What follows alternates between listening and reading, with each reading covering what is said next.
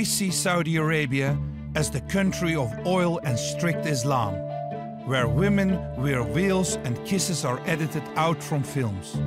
But suddenly, there was a new crown prince. He says he wants to reform the country, women get more rights and tourists will soon be welcome. The country has become less dependent on oil. At the same time, the people are ruled with an iron fist. One wrong word can have serious consequences. In this year of changes, I travel around the country and follow the developments on the inside through the eyes of the citizens. Are they just empty promises, or is Saudi Arabia really able to change?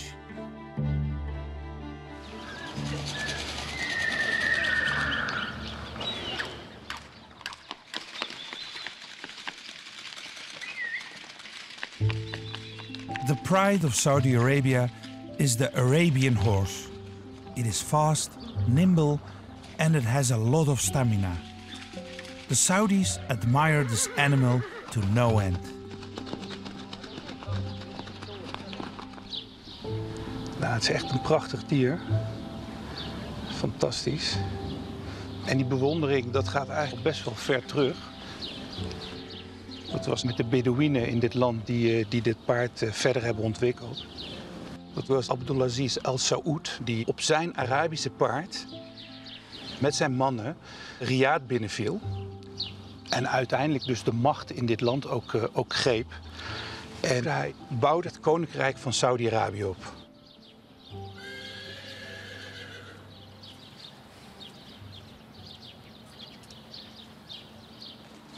تتبادل أنت وياه الإحساس فزي ما نقول حب نعدي درجة الحب نقول أخذ مرحلة الشغف.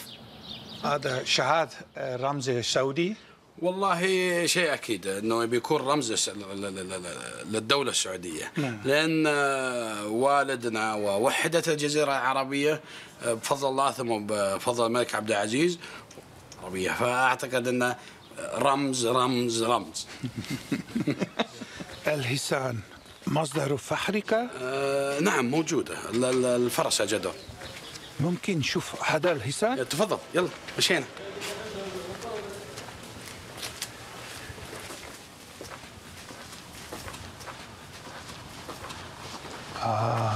Beautiful, yeah, very nice.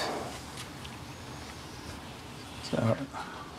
كيف أصبح قطع جميل؟ الخيل بصفة عامة عشان تثبت جماليته يعني مقسمة على 5 أشياء، اللي هو الرأس، العنق، الجسم، الحركة، الشخصية العربية. شخصية يعني الخيل العربية عندها شخصية، عندها هوية عربية. لما أشوف الشخص هذا أقول هذا عربي أو هذا أوروبي. نفس الخيل برضو فيها الشيء هذا، فيها الجاذبية هذه كلها لها تقييمة، وتقييمه يعني يرفع معدل الجمال فيها. جمعها لنا بالفحل هذا، بسم الله عليه ما شاء الله، يعني يعد من أجمل الخيول العربية.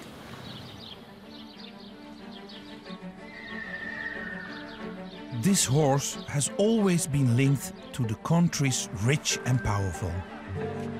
Many of them have their own thoroughbred Arabian horse. Every year they gather at the largest horse festival in eastern Saudi Arabia. This is a party for the elite. Nou, als je rijkdom in Saudi-Arabië wil zien, dan is dit echt de plek. Hier komt het geld bij elkaar. Nou, dat zijn groep mannen die zijn ingehuurd om die paarden op te zwepen. Het zijn nogal gepassioneerde paarden. Een beetje onstuimig ook af en toe. En dat willen ze graag zien. Er hangt ook nog prijzengeld aan vast. Maar het gaat vooral om de eer, namelijk wie heeft het mooiste paard van Saudi-Arabië. Dat is een schoonheidswedstrijd. Zoals we een misverkiezing hebben, is dat hier voor de paarden. Maar altijd al bestaan voor alle rassen hoor. Exterieurkeuring, zo noem ik het. Dat heet zo. Correct, ja. Zo'n toppaard, hè? Wat kost dat eigenlijk? Een werkelijk toppaard, een witte raaf. Ja, 3 miljoen, 4 miljoen dollar. Maar wie kan er eigenlijk zo'n paard betalen? Ik bedoel echt het topsegment. Ah, topsegment, ja, er zijn enkel de paar sheiks die dat zijn kunnen veroorloven. Net straks in de koningsklasse paarden die 10 jaar en ouder zijn. Wie is voor u een van de kanshebbers? Wel, een van de kanshebbers is misschien wel de prins met een van zijn paarden. Die kans zit er dik in. Security has taken up a few notches, awaiting the arrival of Prince bin Nayef. He was once regarded as the crown prince. He wants to win, and if he doesn't, he will simply buy the horse that won. Ladies and gentlemen, we are about to announce the medal-winning mares. A very, very exciting and interesting competition. They were all above the 90-point mark. No one knows how many princes there are exactly. It is estimated that there are several thousand. Waarschijnlijk is het zijn eigen paard.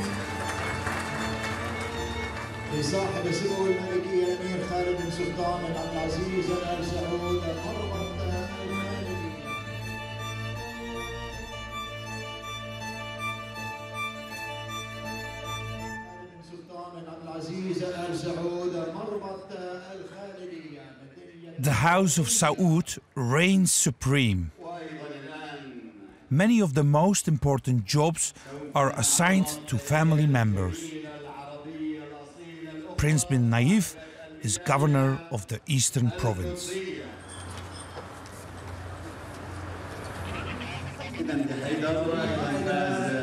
Bijna een soort heiligheid in dit land gewoon.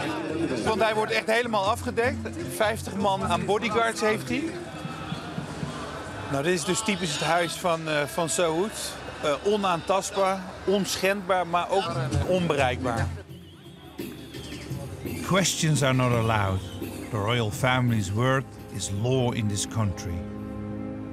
They have a firm grip on the most important source of income: oil.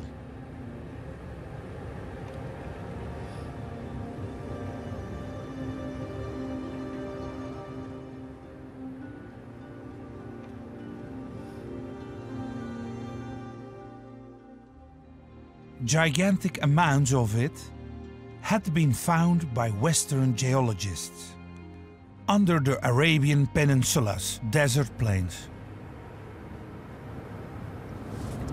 Ja, dit is dus Aramco, het grootste oliebedrijf van de wereld. En ik zit in een Aramco-auto, want die kan niet zomaar het terrein op hier. Het is gewoon eigenlijk gewoon een hele stad, in een stad. Can we go closer? Of course, please. This is the first oil well in the Kingdom of Saudi Arabia. The first place where they found oil. Oil, correct. This is the really first place. Yes, correct. Yeah? They actually started by drilling 10 wells at that time, 1933. So they drilled well number 1, number 2, 3. For number 1, they find just gas and some water. Mm-hmm. Number 2, no oil. They were totally disappointed. Unlike their neighboring countries, the disappointed Saudis didn't find any oil. But a stubborn American geologist called Max Steinecke kept searching. His idea was to drill deeper. So Max, he decided just randomly to come back to well number 7, and then he drilled deeper up to like 1,441 meters. Wow. Then the oil started to struck. So the history could be different for us if we were the one who found the oil, but it was the Americans. It was the Americans, and that's where we had the concession agreement with the American geologists, and that's where they named the Aramco company Aramco, which comes from Arabian American Oil Company. Since they're the one who discovered the oil, so it was like 50% investment. 50, and now? 50. No, now it's been Saudi. Totally Saudi? Totally Saudi. And where does the revenue of Aramco go? It's government-owned company. Also to the royal house?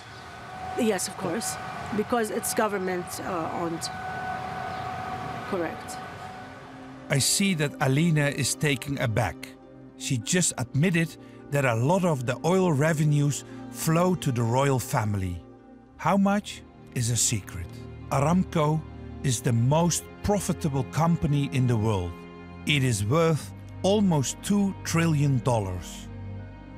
The oil discovery also meant that more Westerners entered the country. They took up residence behind the closed doors of Aramco, together with Saudi employees. How long do you work for Aramco? For Aramco now, 20 years. On the compound? I used to, but I moved out. Yes, I used to. I like it there because it's more convenient for me. I have my car, I'm driving, moving around, so that was a good thing. So you're driving a car on the compound? Oh, yes, Yeah? of course. And outside the compound? No, So the life inside the compound is different as outside the compound? absolutely. We call it the Little America because we have all the facilities, even the greens, the plants, the gardens, the houses are built like in American style, so women can drive. So it's absolutely Little America. But to be honest, I traveled in Saudi Arabia now for weeks. You are the first female, that tells me that she's working for 20 years. Because it was Arabian American Oil Company, and at that time we hired so many Americans, a large number of Americans, females and males, of course. So, and that is the big influence. So Aramco had a role in the emancipation of Saudi women. Yes. Yes? Yes, of course, and we were proud of that. Alina is quite frank, and so she's no longer allowed to guide us. For years, a veil of secrecy has hung over the compound. Many Saudis consider this place to be depraved. Men and women mingled freely here. The strictly Islamic society took offense at this. We have to hide our camera.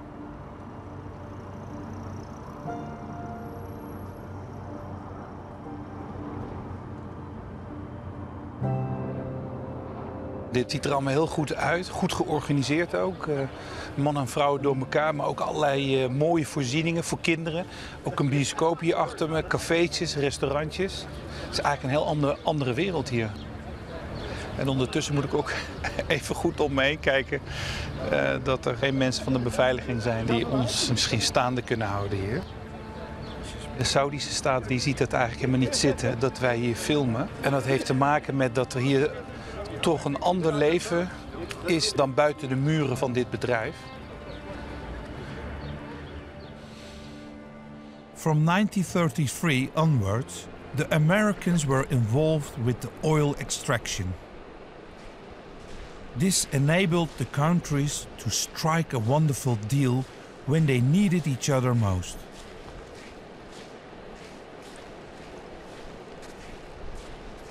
Nou, Bitter Lake wat daar ligt, daar verderop, daar werd in 1945 een cruciale overeenkomst gesloten. Op een marineschip tussen de Amerikaanse president Roosevelt en de Saudische koning Abdulaziz. En die overeenkomst, dat is eigenlijk een scharnierpunt in de geschiedenis van Saudi Arabië. En ik denk in de wereldgeschiedenis. After 1945, America needed lots of oil. Saudi Arabia was able to deliver it, and the country's founder, King Abdulaziz, saw it as an opportunity to spread his faith. The Saudis agreed to exchange oil for money, but they would decide how it was spent.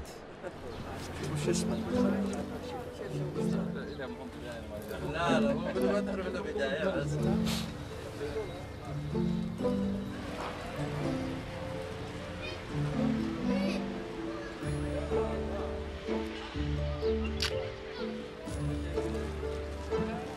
the annual classic car show we do every year. It's a gathering for people to enjoy the cars, to enjoy the beautiful designs of the 50s and 40s classic cars. And do Saudis like cars? Yeah, they love cars. We used to buy pickups so we can carry stuff, sheep, camels, and people in the pickup.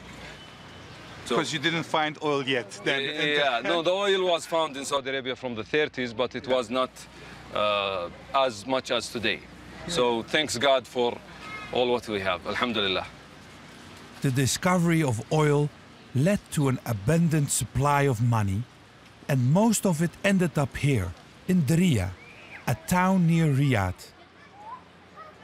Ever since the founding of Saudi Arabia, this is where power and faith converge. I heard that also some cars are from the royal family. Yeah. That's true? Yes. King Salman, to support the youth and the show, he accepted to present 4 of his personal cars that he used to drive in the 70s. Is it possible to buy a car from a royal family? It's possible, but it's rare, so it's expensive. So this is for the rich Saudiers? Depends how do you find rich. Maybe you say if you have 1 million you are rich, but for me maybe $100 million is a rich guy. What is rich for you? 100 million. قالوا نبي نصور مع واحد مليونير. قلت أجيب لكم مليونير. We are lucky. Sattam, the organizer of the auto show, sees one of the truly wealthy walk by. Prince Saud bin Turki Al Saud. You're from the royal family? Yeah. So are you gonna buy a car at the auction? Maybe, why not? Maybe? Maybe, yeah. Which one? The red one. The red one, yeah? Yeah. If he likes the red one, he's rich. How many princes there are in Saudi Arabia? Maybe 4 or 3, 5,000. 4 or 3, 5,000. Yeah. Wow, that's a lot of princes, huh? Yeah. You know them all also? Yes, I know Everybody? all of them. Not in particular, but I know them all. Can I ask you another question?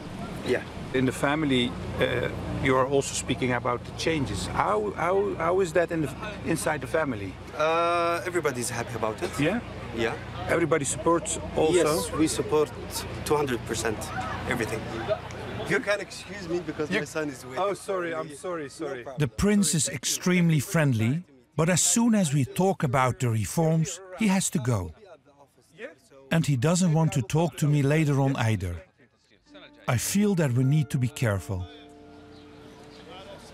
King Salman's car hasn't been sold. His palace is nearby. Fortunately, Sattam allows me to get in. He's willing to bring me closer. He knows the town inside out.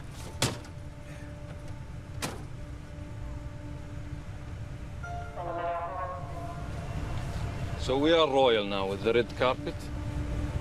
We are famous. I'm from Diriyah. My grandfather is from Diriyah. And also I'm with the Prince of Diriyah, is a close friend. هلا يا عم. مستمتعين؟ بالتوفيق إن شاء الله. آمين آمين. We see King Salman's country house rise up in the distance. One of the locals I met at the auto show is willing to bring me closer to the palace. Only later do I find out how powerful Mansour al-Shahoub is. أسرتنا مرتبطة بالأسرة آل سعود عبر التاريخ. قصر طويل العمر الله يطول عمره ويخليه. كينج سلمان. قصر العوجة. He's there now? King Salman? Yeah. Koning van Saudi Arabië. It's huge, eh? Big, كبير. أي. Huh? نعم. نعم أسرة آل سعود بدأت الحكم الدولة السعودية الأولى بدأت من هنا. Dat is best grappig. Dus het paleis van de huidige koning Salman zit rechts, zeg maar. En het paleis van de oude koning, van de eerste koning Saud, aan de andere zijde van de stad. Dit is dus ook echt de stad waar het allemaal is begonnen hier. So this is the most important city in Saudi Arabia then. هذه أهم مدينة في لأنها هي بداية التأسيس هي لأنها هي العاصمة الأولى. وسور الدرعية كما تعرفون ويعرف الجميع أن سور الدرعية حصار الدرعية هذا جزء منه السور التاريخي. السور التاريخي؟ أي نعم.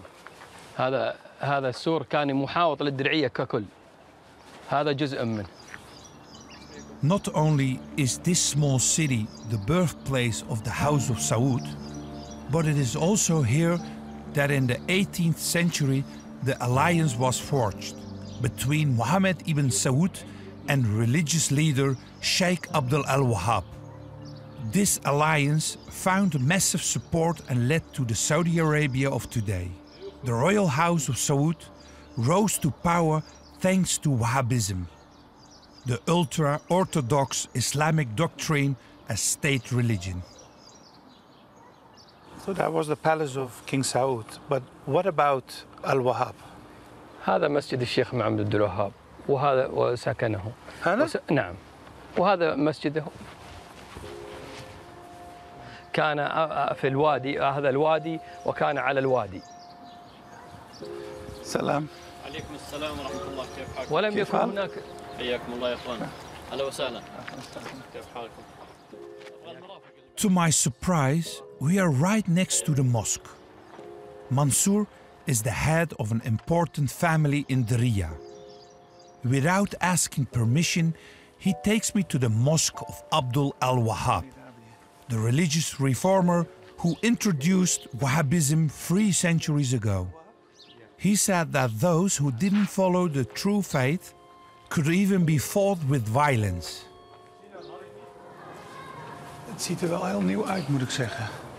These ideas inspired groups like Al-Qaeda and ISIS to spread death and destruction.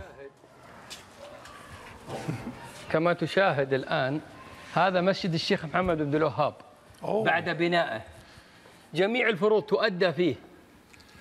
So there are some groups who are using his ideology to use violence. They call him an extremist. What do you think about that? غير صحيح. الشيخ محمد عبد الوهاب درسنا كتبه وطلعنا على كتبه وذا لم يدعو في يوم من الأيام لنوع شيء اسمه الجهاد أو الإرهاب أو ما يسمى أنه إرهاب أو كذا. غير صحيح. إلى مسكنه إلى مسجده إلى موقعه كله كلام هذا مركب تركيب. هو فقط إمام مثل أئمة الآخرين. My visit to the mosque reveals a sore spot. The ideology that has been exported using oil money leading to violence in other places has its origins here. Mansour wants to rectify this image. تلاحظون الآن هل رأيت كتب؟ هل رأيت شيء للشيخ محمد عبد الوهاب؟ هل رأيت شيء ما يغير؟ اللهم كلها مصاحف وقرآن، قرآن صغير وكبير كما ترون. مصاحف لا يوجد هناك كما يدعي الغرب أن الشيخ محمد عبد الوهاب أمر أو طلب كتبه أو درس وكذا.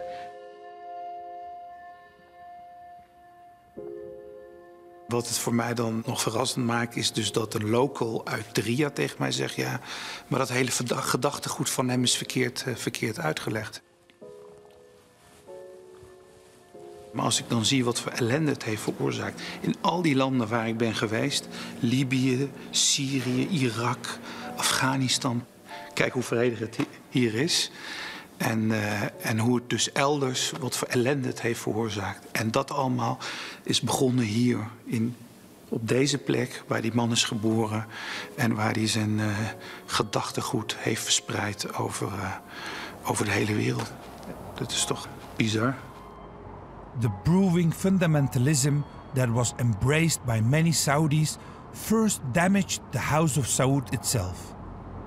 As a protest against foreign influences and women's rights, Such as Aramco's Little America, the unfathomable happens. Mecca, the Saudi holy place, is attacked by a handful of extremists in 1979.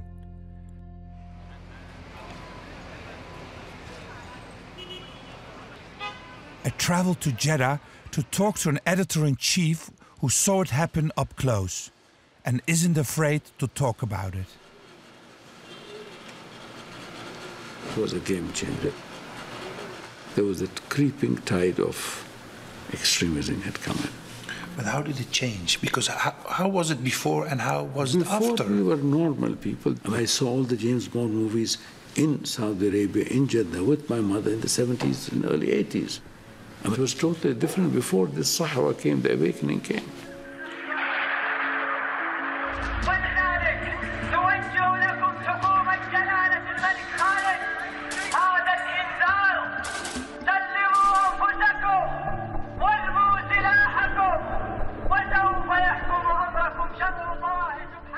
The Saudi king was shocked. His power rested on the alliance with religious leaders, but resistance had grown. The attackers were executed and he had a solution to prevent further uprisings. Wahhabism needed to be followed more strictly. This was called the awakening. So this Sahwa, the awakening that came in 30 years, was really disastrous for the Arab world. And then the attack came, and then everything changed. Yes. And what was the first thing that changed? I mean, the relegation of women in the background, the mosques used to come and say things wrong, things that were totally alien. I mean, things that didn't even concern us, covering the faces, hellfire, brimstone, born-again Muslims. The bad thing on that attack is that the aggressor won. He wanted something that the country gets more conservative. Yes. And he succeeded in that. So he lost the battle, but won the war. It brought in dark clouds. I think it was hijacked by preachers. From then on, religious conservatism had an even tighter grip on Saudi Arabia. Women were forced to cover their faces. Cinemas were closed, while the doors opened for extremism. We have supported many organizations here and there. Of course, there are issues, the issue of extremism, the attack on the haram, the rising tide of intolerance. Yes, we admit we made a mistake. And then even the Crown Prince said that we made a mistake. And that caused all these problems. Yeah. The extremism reached its apogee during the September 11 attacks. Not far from the editor-in-chief's office is the birthplace of the man who changed the world.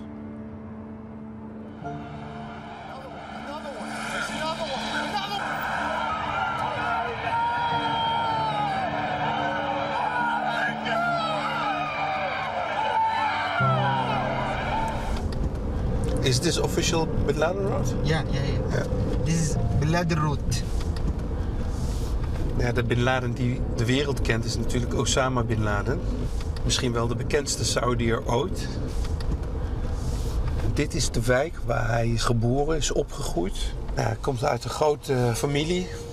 Bin Laden's father made his money constructing roads.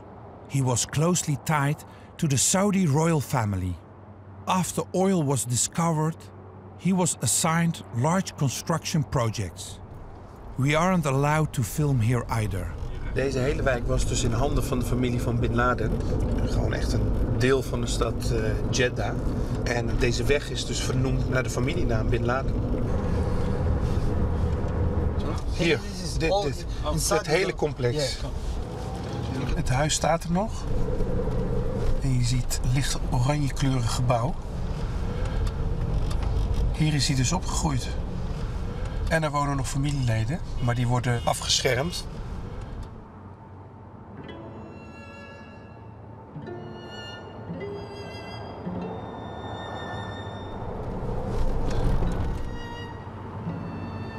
This is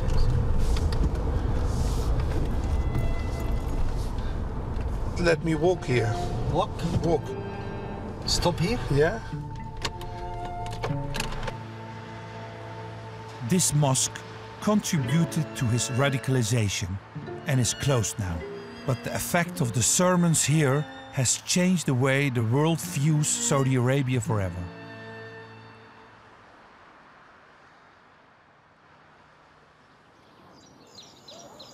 Now that the country appears to be opening up, I am invited by Mansour and his son Salah to visit their home. They want to distance themselves from the extremism. أبداً وسطي ولا نعرف هذا الأشياء اللي يقال عنها الإرهاب والجهاد. لا نعرف هذه الأشياء ولم نعرفها إلا في العشر سنوات الأخيرة. هذه اللي سمعنا فيها. Of course we had all the attacks and all the world. They don't know, of course. They will link the terrorism with us, which is wrong. But there is a strict form of the Islam in Saudi Arabia. You agree on that? We had some conservative periods, but that doesn't mean that we accept the terrorism or the jihadis or any part of those of that ideology. But 9/11, it made a very bad image of Saudi Arabia. Of course, that affects us, and the first people who got hurt are us, and the attacks of them in Saudi Arabia, and we lived it, and we were scared out of it, and we hated it. Was in Saudi Arabia, more than 60 or 70 attacks in Saudi Arabia, and it was bloody, ugly thing that no human can accept ever. Mohammed bin Salman slams the door in the face of extremism. He says he wants to return to moderate Islam of before 1979. This makes him popular among young people. نحن فقط نعود إلى ما كنا عليه. الإسلام الوسطي المعتدل المنفتح على العالم وبكل صراحة لن نضيع. The good thing about His Royal Highness, we studied at the same school, by the way. Do you know him also, personally? Yes, personally. When we were young, we lived a normal life that the young population lived, and he heard their needs, and he was one of them. Now, as a leader, he's taking us to what is called future. It is Friday. The family and thus the elite of Saudi Arabia gathers. I am asked to stay and eat with them. The guests are surprised to see me.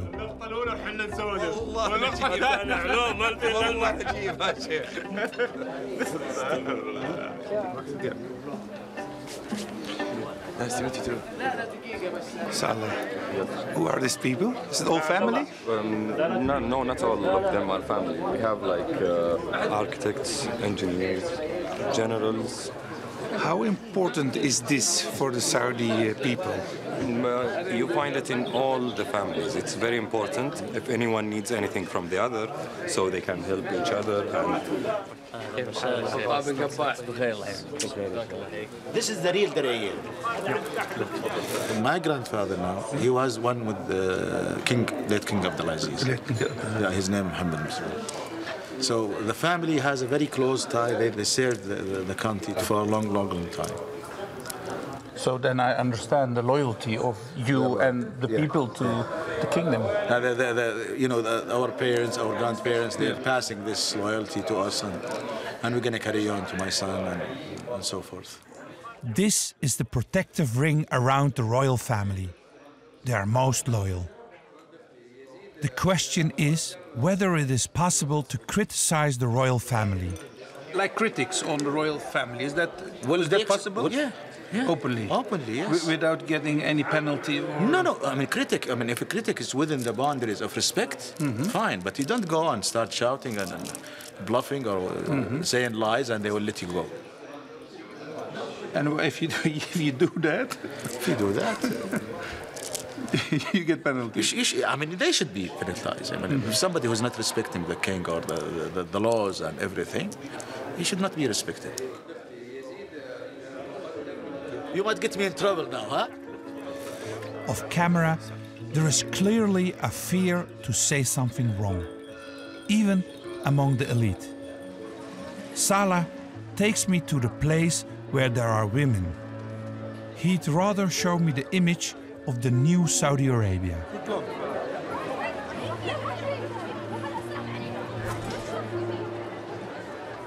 All of this is paid by the government. We have the Entertainment Authority.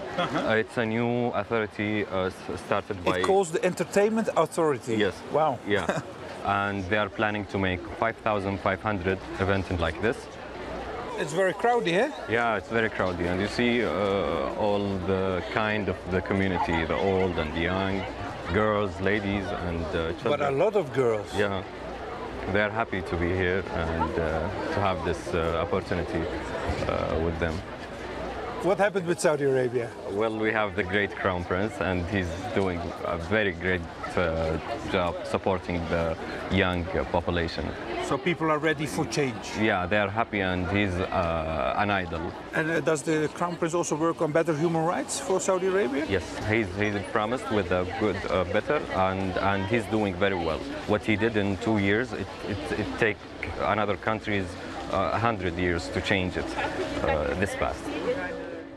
For Salah, the Crown Prince is a synonym for change. The government supports young people financially to start small companies. This only increases the faith in reforms. Is this the new energy in Saudi Arabia? Yes. Yeah? Yes. Because, you know, 70% of Saudi population, they are under 30 years old. Very young population. Very young, and they all have this energy to work, and they have energy to produce things. So nobody can stop the changes? No one can stop the change. Prince Mohammed bin Salman won't stop. Yes, he will make it go further, I'm sure. Yes. This is my country. I can't leave it. I have to fight for it. Young people are fighting for the reforms. But this is made much harder due to events surrounding the Crown Prince.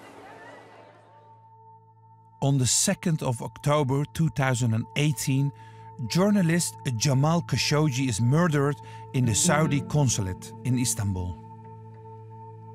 Crown Prince Mohammed bin Salman is suspected of giving the order, but the royal family denies it.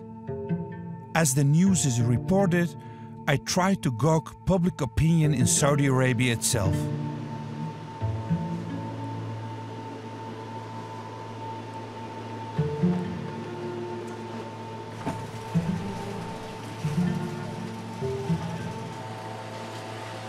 Het valt niet mee om een krant te kopen hier, maar...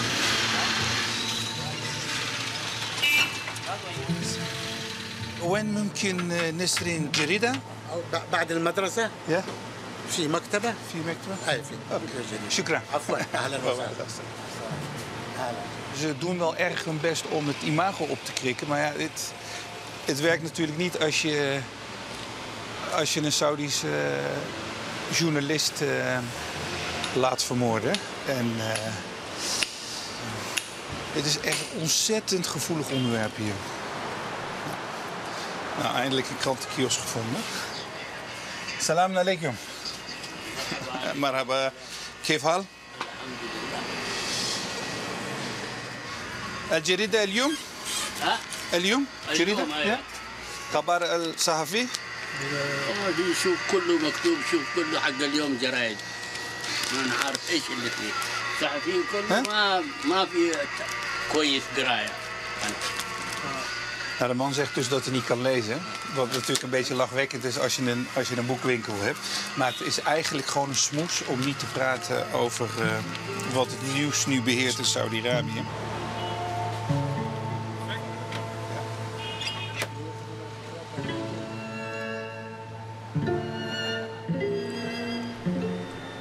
Dit zijn 2 grote kranten in Saudi-Arabië.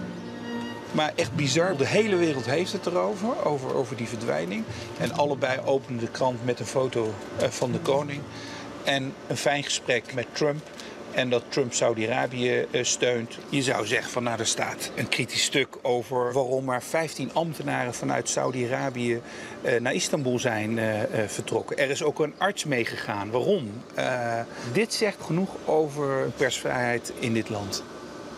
Je zou natuurlijk gek zijn om een heel kritisch artikel te schrijven over verdwijning van die journalist. Want het zou zomaar kunnen dat jij dan zelf ook verdwijnt. It is not easy to survive for journalists in this country. often it is simply safest to remain silent. But Khalid Al-Maena, Khashoggi's editor-in-chief for 12 years, is willing to take the risk and talks. I was looking to Saudi newspapers. It was all the same headlines with the same picture. See, every newspaper depends on its own editors. There are those who want to, and there are those not. Today in the Arab news, Faisal Abbas wrote a beautiful article saying that, after this sad incident, things have to change. So I think it's important to have real journalists, people who care more for society, because journalism is not an easy thing. No. It's a very dangerous job also. What happened is also acknowledgement about that there is no press freedom. What happened with this journalist? No, it was, I'll be the first to tell you that it was a total, not error, it was a calumny, it was a crime and all, and the government has accepted the fact. I mean, a lot of these things happen. Nobody's condoning. I'm the last person, because it could have been anyone, that these things should never happen again. I mean, this has happened, unfortunately. Yeah, but this journalist couldn't work in Saudi Arabia and flew abroad. Because he said, I couldn't work here in Saudi Arabia. I was his boss for 12 years. He had several issues. I applaud him for this. But then he went and all, and he said that he could not for fear of being taken aside.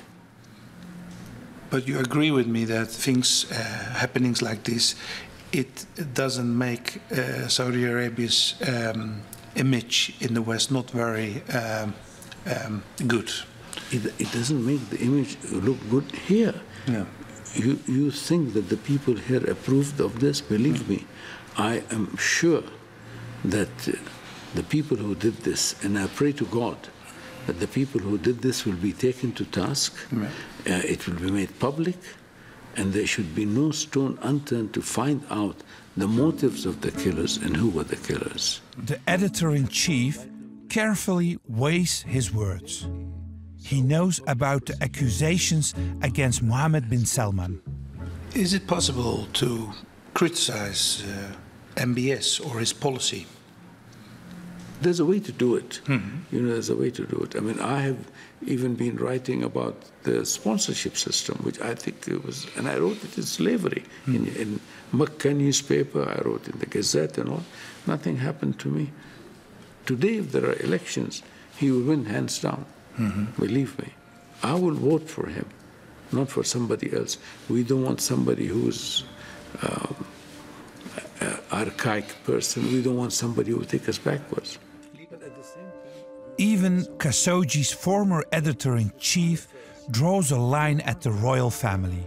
Criticism is fine, as long as it isn't directed towards Mohammed bin Salman, not just out of fear of retaliation, but also the fear of returning to the old Saudi Arabia. The only thing left to do is to attend this first mixed screening with Saleh. He tries to be proud of what has been achieved so far, but he knows his beloved Crown Prince has shown the world another side of him. Next week, I follow the Pilgrim's Trail, all the way to the Holy Kaaba in Mecca. So God has given the power to Saudi Arabia. I think it is a gift from God. There is a call for moderate Islam, but do religious leaders support it?